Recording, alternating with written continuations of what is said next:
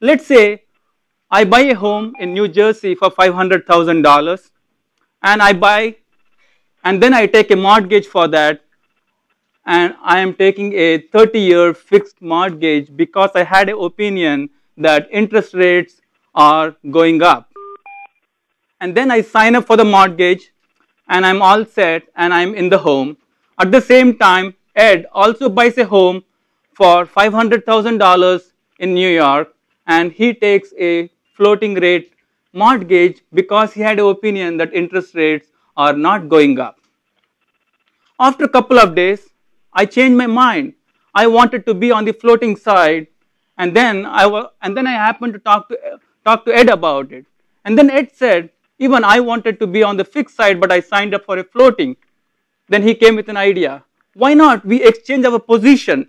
You make all the principals and the interest payment to my bank, and I would make all the principals and interest payment to your bank.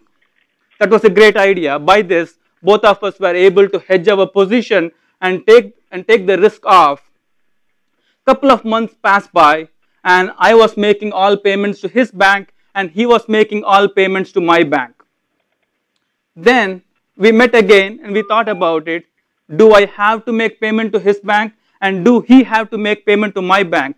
Why not we net it? Whoever has to make the higher amount of payment on that particular month makes the payment to the counterparty. That is, if I have to make the payment, then I make the payment to him, and he makes payment to me the following month if he has to make a higher payment. Yes, this is what happens on an interest rate swap. We net it on every payment